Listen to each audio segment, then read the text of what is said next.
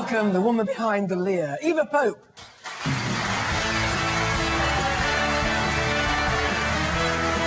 You're very welcome.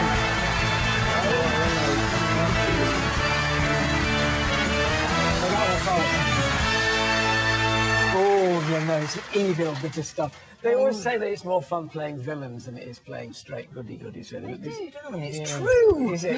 So, now, what about this woman? She's a bit devious, isn't she? What, this one? Yes. Now?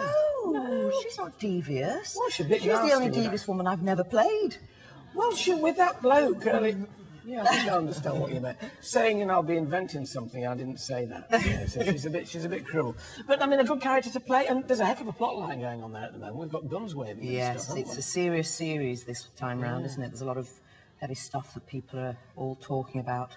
Quite contentious stuff, really. Well, because I was going to say, because the soaps always have, every now and again, their storylines which reflect current problems within society. Waterloo clearly has that brief as well as being, you know, just a good drama. Yeah. You've got things in there, you're sort of tackling issues that are prominent in schools at the moment. So.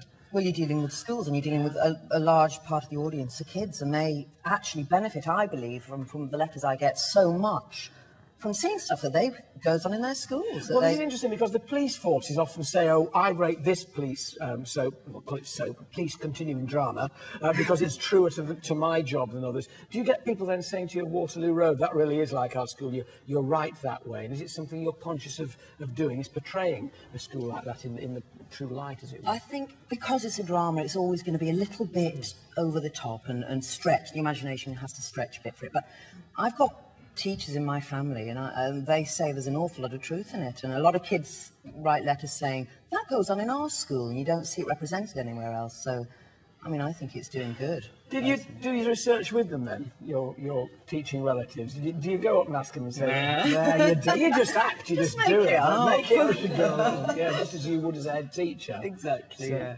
Yeah. So, but you've not been in a school before, I mean, you're not taught in a school other than from, you know, there was a pupil.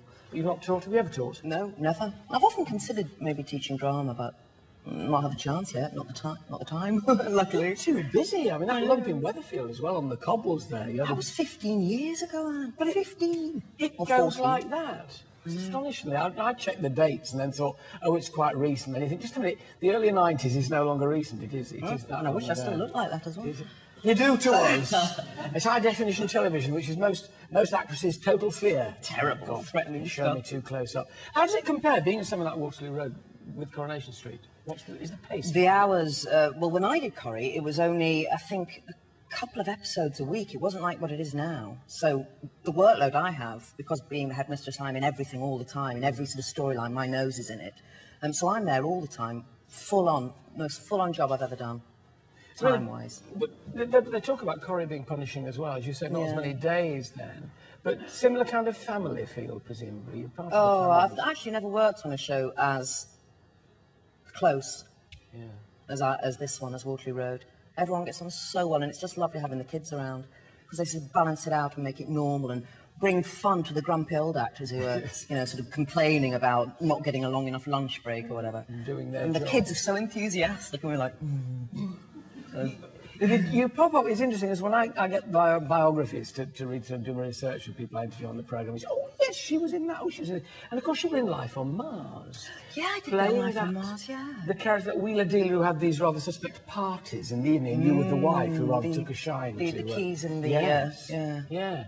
Did you know when you were a part of that it was going to be such a hit? Because, I mean, Life on Mars took off incredibly. Yeah, you just don't know, do you, until it actually happens. You don't know how it's going to be received. But, I mean, you had some fantastic actors on it, I think, with John Well, Sim. Gene Hunt as well, you know, the PC on PC. Well, I've played his girlfriend in a show a couple of years ago. Played a comedy series with John Sim when I was his girlfriend in that about 12 years ago. So it was lovely actually working with them both again. So you and Glenister and Sim go back a long way. We do indeed. Well, it's lovely to talk to you. Good luck with Waterloo Road. Oh, thank you. Nice to see you teaching. I'll do a bit of teaching now and let you off. Ladies and gentlemen, Eva Pope. Thank you.